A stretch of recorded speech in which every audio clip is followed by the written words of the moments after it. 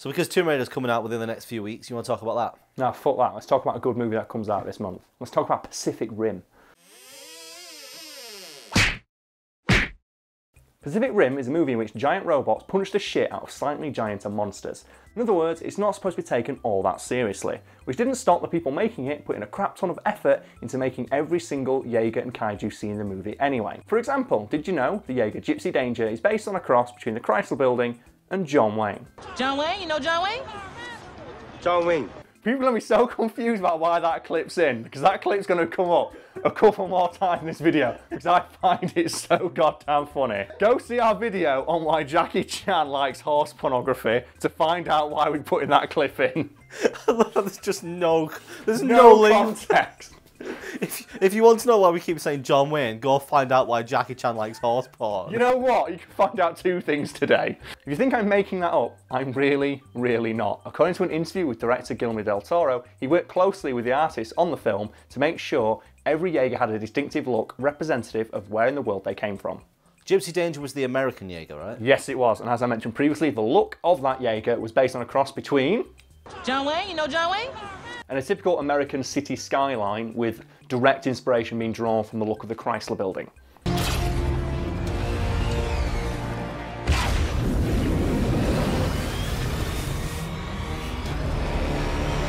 I can see in the appearance it's got like a bit of a building look to it, but where does John Wayne come in? That's because you're only looking at a picture, Brad, and people at home are only looking at a picture. However, if you see Gipsy Danger in motion, you will notice that it has a very distinctive gunslinger-esque power strut, and that was a very deliberate decision to make it look like it was walking like an Old West gunslinger.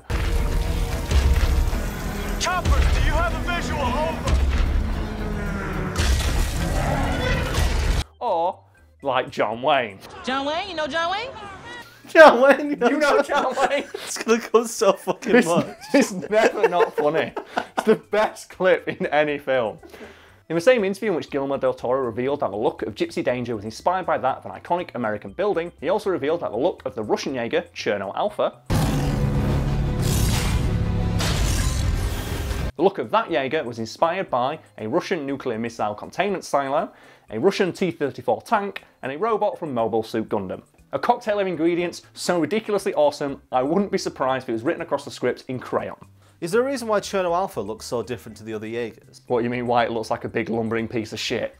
That's because in the context of the film, Cherno Alpha is one of like the earliest Jaegers. It's one of like the Model 1 Jaegers, so it's not as refined as all the other ones, but it still works. And also, I believe, according to like behind the scenes supplementary material, it was designed to not have a head. Because they believe that if it doesn't have a head, it doesn't have the instinctual weak point of other Jaegers. Which is a good idea, but it doesn't stop it eating shit in the movie anyway.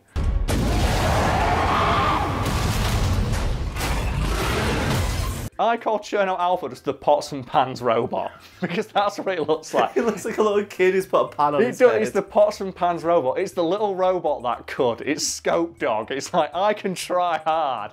I am in no way as advanced as all these other Jaegers, but fuck it, I'm gonna go in and just punch everything anyway.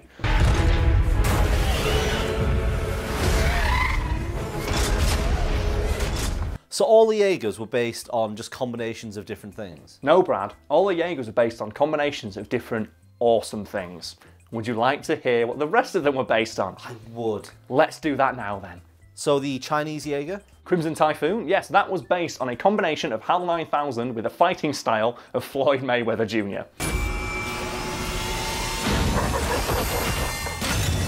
Fun fact for anyone watching, Crimson Typhoon is the only Jaeger shown in the movie that actually has the ability to kick.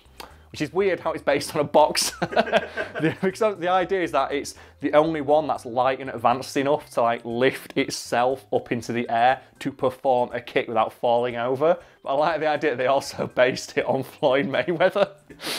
That boxer famously known for his kicks. That's why he was such a good boxer. He was kicking everyone. And then what was the last one? It was the Australian one, Jaeger. yeah. Yep, Strike Eureka. That was based on a combination of an NFL linebacker and a dirty boxer. Which means they made the Australian Jaeger basically a criminal.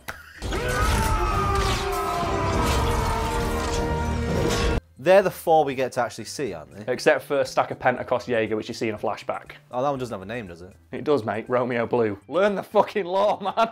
Romeo goddamn Blue. Why do you know the name of it? Because they're all awesome. And that's the thing that frustrated me about this movie, as awesome as it is. There are so many cool ideas in that movie that never get explored. Like, do you know what the name of the Brazilian, like, Jaeger designed to protect Brazil is called? Diablo Intercept. Oh! Because that's so fucking cool. Because that's what its job is, intercepting demons and devils. Why is that not in the movie? Oh, why?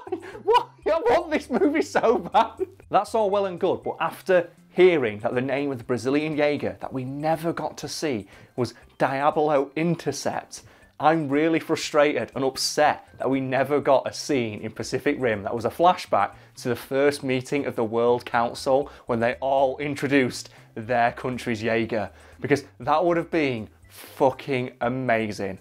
I want to see all the world leaders sat around measuring their robo-dicks against one another, trying to say, well, the Americans are like, well, our robot's called Romeo Blue. And I was like, oh God, that's pretty good, that's pretty strong. No. Cherno Alpha. It's like, damn that, that's strong. That's an album cover there. Like, if you put that on the front cover of like a power metal album, I'd buy that. And then the Brazilian delegation's like, can you hear these guys? He just leans to his microphone and just goes, Diablo Intercept. And everyone just throws their hands up in the air and just walks out because we're done, game over. The kaiju can just go home. Why would you ever fight that? It's like, nah, done. And that's not in the movie. I want to see that. I want to see this the Brazilian guy. Diablo Intercept. It's like, oh! And everyone's just like going mad hype. And then the robot punches through the building and it opens up its palm and the Brazilian leader steps onto its hand and just gets lifted back out. Then he stood there like M. Bison with a cape on.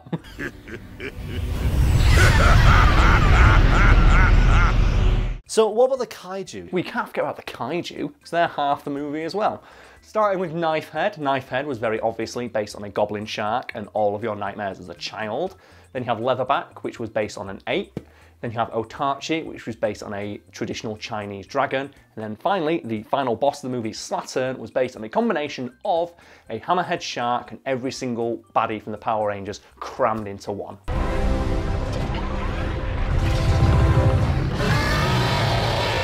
That thing you said about Power Rangers. Yeah, I made that bit up. The rest is true. The Power Ranger bit is just my own flair.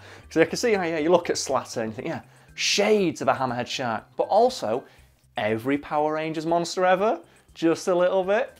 Magic wand! Make my monster grow! Pacific Rim actually reminds me a bit of Power Rangers. Well, it's based on the same concept, isn't it? Like giant robots fighting monsters. That's like a staple of Power Rangers or Super Sentai, the show it was based on. And they are owned by the same company, film-wise. Are you saying we could have the Megazord fight alongside Gypsy Danger? We could, yes, because they're all owned by Legendary Pictures, as it is the current movie version of Godzilla and King Kong. And I know King Kong and Godzilla are going to be fighting, and I know Guillermo del Toro was like, I would really like to do a crossover movie with those franchises, but apparently it's not in the works at the moment because no one wants to see it, apparently. If you were getting too hype over what we were just talking about, just like, you know, to kill that boner a little bit, there are no current plans to make the Power Rangers team up with all the robots from Pacific Rim to fight King Kong and Godzilla at the same time, even though that would be the hypest shit ever. I think we can all agree. I get the feeling that film would do well even if it was shit.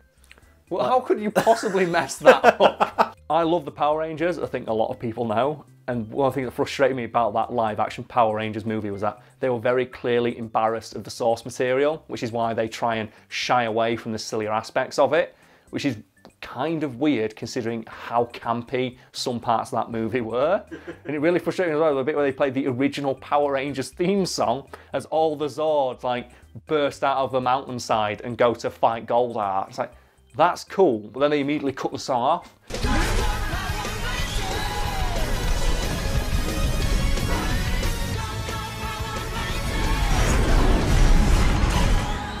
Because you know, they're like, oh, we can't have it play, that's too cheesy to have, like, you know, it's like crappy 90s butt rock soundtrack playing in the background. It's like, no, that's what I want to see. That's what I want to hear. Stupid, crappy butt rock as you see some dumb robot fight a giant monster. That's awesome. That's why people like the original series. Stop trying to make it more serious than it is. It reminds me of Transformers, where they tried to make Transformers more serious than the original cartoon was. And it just sucks shit the entire way through because they make it all dour and depressing.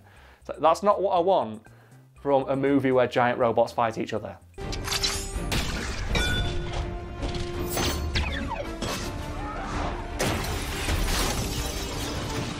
So yeah, if you find yourself some free time and a copy of Pacific Rim on DVD or Blu-ray next year, why not rewatch it and see if you can spot any of the similarities between the cool, awesome robots and kaiju in that movie and things in our own robotless world. You know, before the scene with the boat sword, because by that point you'd be too hype.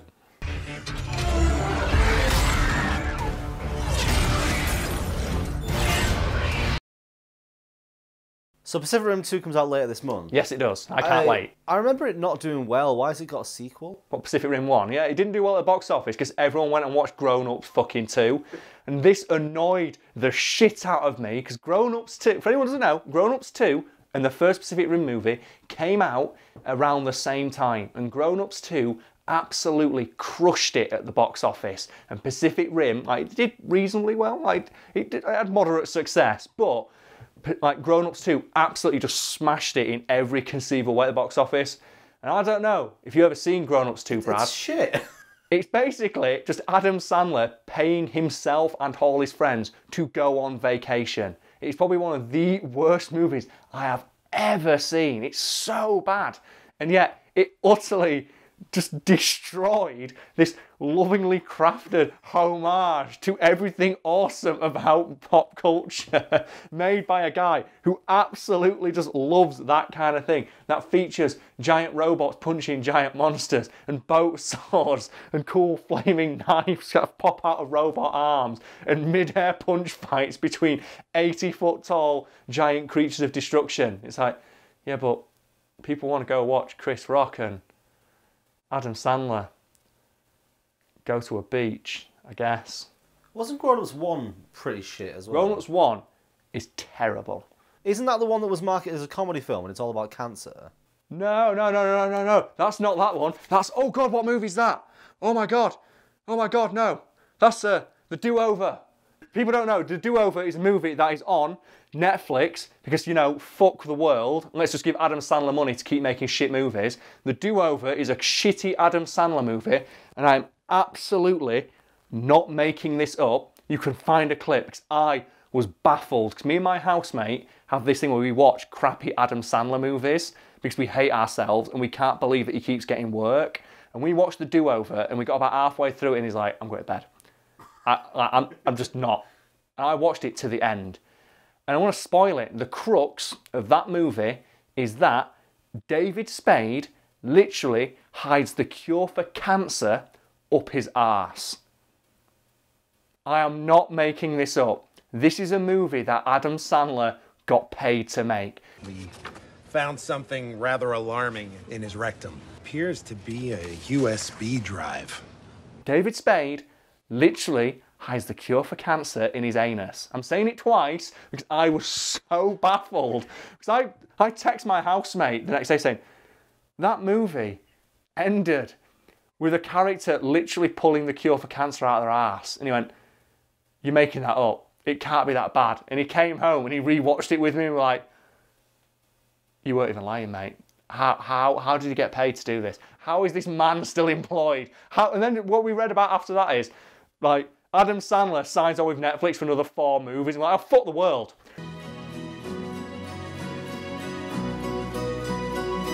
The thing is, I wasn't even talking about The Do-Over, I was talking about funny people. Is that a do it as well? I've not seen that one yet. Well, I mean, I don't think David Spade hides the cure for cancer up his ass, but I'm sure that one's about Adam Sandler realising his character's got cancer. Oh my God, it's like, I don't get how he keeps getting work. Like, Grown Ups, I think either 1 or 2, I forget which one, they blend into each other. There's a scene where 4 men in their mid-40s look at one other characters in that scene's like 18-year-old daughter and just lust over her while their wives are like in the house looking after their children. and it's never played as like being a creepy thing, ever. I hope that car never gets fixed. I don't think it will. I took the spark plugs out. Nice. Oh, there's a scene in Pixels. This is one that pissed me off. Pixels, we all know it's a shit movie. There's a scene in that, what really frustrated me, where right at the start of the movie, Adam Sandler's character goes into that woman's house and like, he's the geek squad. And he finds her in her house, in her room, crying, drinking a bottle of wine. Are you all right? I'm sobbing on the floor of my closet drinking Chardonnay out of a sippy cup, so I guess not. And I watched that scene a couple of times back. And if you pause it, you'll see she's drunk at that point. About half that bottle of wine. And then her and Adam Sandler drink about another glass each. That's the end of that scene, ends with them both driving to the White House. Which means that that woman drank half a bottle of wine and then climbed into her car and then drove on the road. Whoa, she went from 0 to psycho in 3.4 seconds, a new world record. And I don't care about the rest of the movie. I thought you were going to go on about how creepy it was that he went and sat down with her and started joining where her. he tries to kiss the woman who's emotionally unstable and he's clearly been drinking all day. Whoa. Are you trying to kiss me? Absolutely not. Oh, God. Oh yeah, that's bits in it where Adam Sandler tries to kiss that woman. But no, the bit that pissed me off is that they both get up and drive after that. For the sake of balance, Karl, what is your favourite Adam Sandler film? I don't know, it's one where he dies. I fucking hate him. He ruins every movie he's in. He's good in Waterboy and that's about it. But he plays the same fucking character in every movie and it's not funny anymore. Please go away, Adam Sandler. Do not release Grown Ups 3 as a surprise hit this month. This month. If Grown Ups 3 is like the Netflix thing of the Cloverfield paradox where he just releases it on Netflix and everyone goes and watches that instead of Pacific Rim 2, I'll die. That's it. I'm going to end it all. None of that. Fuck it. I'm done. It angers me.